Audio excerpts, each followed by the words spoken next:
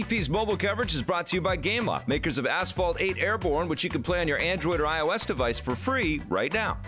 Ubisoft can always get my attention if they put out a new driver game. This one, you drive boats. It's called Speedboat Paradise. It's available in the App Store. It's a free-to-play game, so it has in-app purchases up the wazoo, and it's crazy. It's absolutely silly and ridiculous because you're driving these cool-looking speedboats around on very reflective water that makes you bob up and down. All that stuff is kind of cool, but the boats do all of these crazy stunts that just don't make any physical sense whatsoever.